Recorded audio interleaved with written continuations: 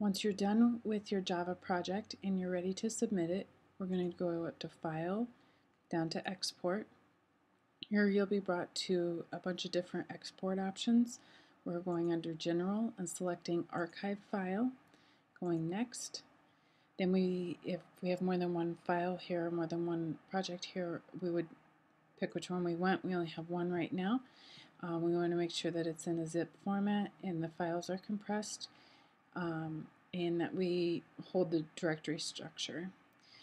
Here in our archive, this is the location where we want the saved file, so you can pick where that is. I'm going to save it to my desktop so I can find it really quick and show it to you. And I'm going to save this as the same name as the class, Hello Java Class.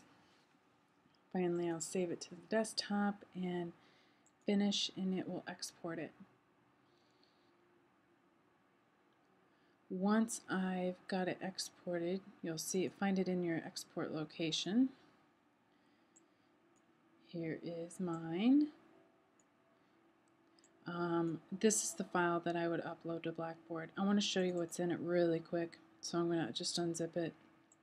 And in here you're going to find two folders, and one of them is going to be, the other one, the source file, which has your Java code in it, and then whenever you compile it and run it, it's actually running this class code here.